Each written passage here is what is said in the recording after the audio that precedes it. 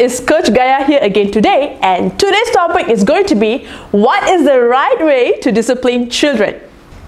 So dear parents, when it comes to discipline, what is the first thing that comes to your mind?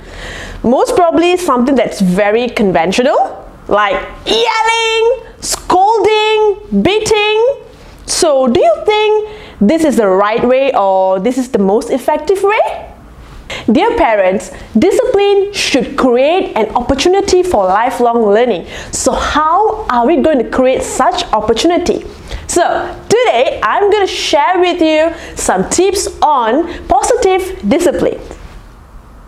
Dear parents, the first thing is to set limit. Set limit meaning to set clear rules for the child to follow. By doing so, the child would realize what is the right thing and the wrong thing to do. Second is to give consequence. So what is consequence? For example, cause and effect. So if your child refuses to do homework, you could set a consequence like, if you're not going to finish your homework today, I'm so sorry, you may not get your TV time. Third is time out. What is time out?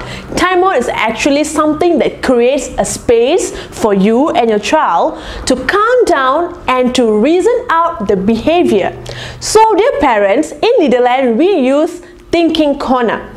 This concept is the same like time out. For example, if the child breaks the rules, we will have a specific place for the child to sit down and to think of what he or she has done. And the coach or the parents will go to the child later on and to reason out on what they have done. For example, is this the right thing to do? What else can you do next time? So dear parents, here you go. These are some tips for you. But do remember, seek first to understand, then to be understood. We need to listen to the child first before taking any action. So that's all for today. So dear parents, if you like this video, do remember to like and share our Facebook and also subscribe to our YouTube channel. Until then, bye-bye.